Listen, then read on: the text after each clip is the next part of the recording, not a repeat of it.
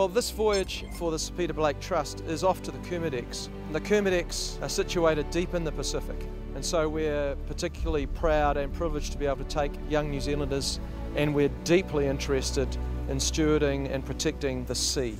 Here we have this group of young, very passionate New Zealanders who've got the opportunity to go off on this expedition with the Royal New Zealand Navy and be with real scientists and come back and inspire their peers, and every one of them has the ability to make a difference.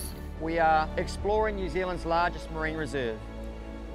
By protecting significant areas of the marine environment like this, we can see things get better, and those things are so important as places of hope and inspiration for this younger generation as they move into a really challenging future with regard to the environmental health of the planet that we all share. It is amazing being able to experience a pristine environment like the Kermadecs. We don't get these opportunities very much back home. You get the odd pockets of conservation, so I'm very privileged to have been given this opportunity and thankful. Who would ever imagine that me at 15 would be going to this place which not many people get to go to and look at the biodiversity and everything, so it really is a magnificent gift and treasure, and I feel really privileged to be here. When a scientist comes to you and says in a few days you're going to be swimming with sharks, you're going to be swimming with fish that you very rarely see in New Zealand, you just don't believe them. And then when I was out the other day, you're snorkeling with the fish, and you're snorkeling, you've got sharks swimming next to you, you've got massive turtles swimming under you, and it's hard to comprehend.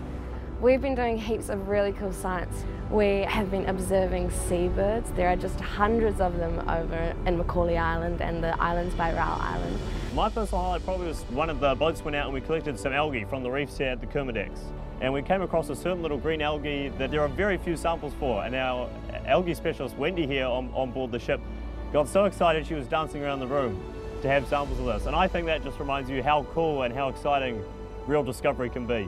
I get very excited when the scientists get excited. So the other day we found out that a species of black trevally were found at the Kermadecs and they'd never been seen there before.